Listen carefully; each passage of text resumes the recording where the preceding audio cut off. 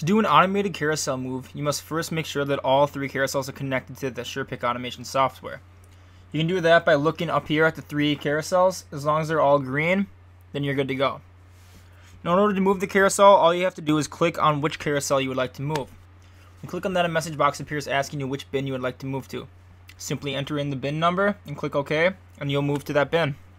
You'll notice then the carousel icon says moving. When the carousel is done moving, the bin number that you entered will appear.